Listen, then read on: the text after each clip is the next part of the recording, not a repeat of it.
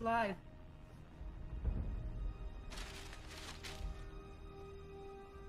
It's a link to the FISA court order.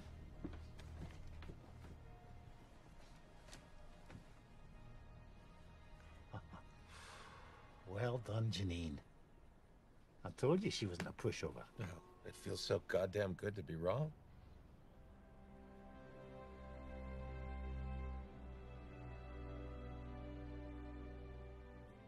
Breaking news tonight reports that through a secret court order, the Obama administration is collecting the phone records of millions of Verizon customers. That's been reported by the Guardian newspaper in the UK.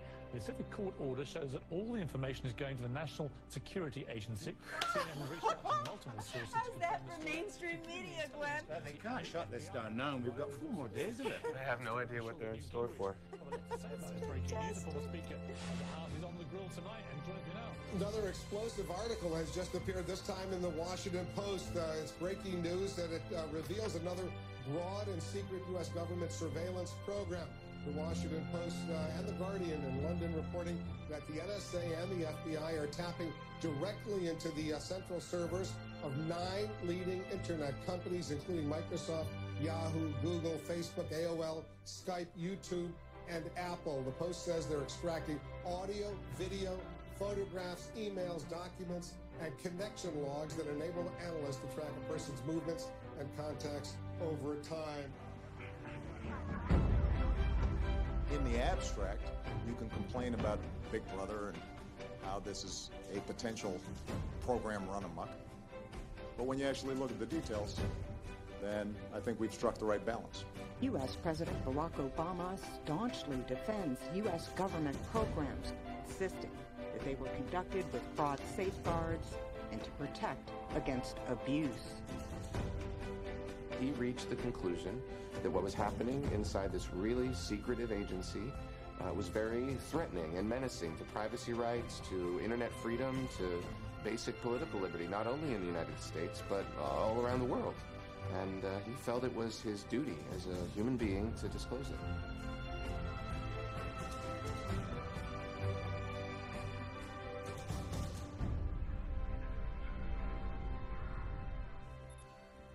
My name's Ed Snowden. I'm 29 years old. I work for Booz Allen Hamilton as an infrastructure analyst for NSA in Hawaii.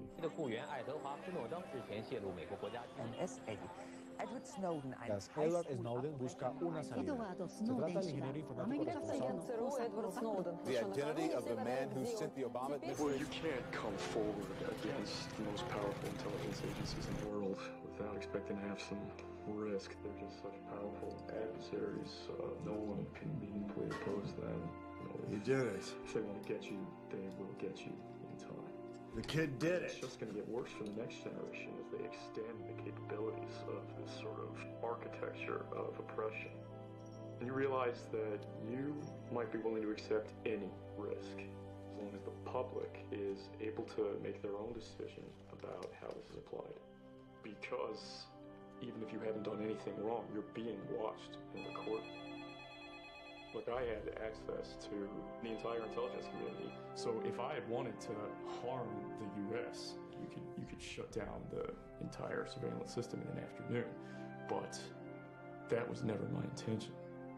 And I think anybody that's making that argument, they have to think, if they were in my position, living in Hawaii, in paradise, making a ton of money, what would it take to make you leave everything behind?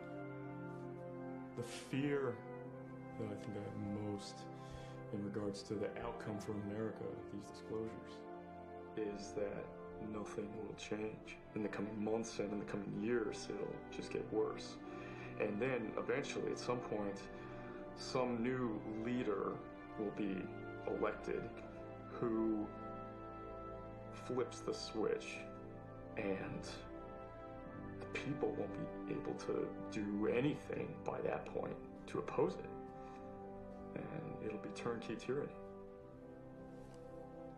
How you holding up? Yeah, I'll be fine. It's you guys that have to start watching out for yourselves now.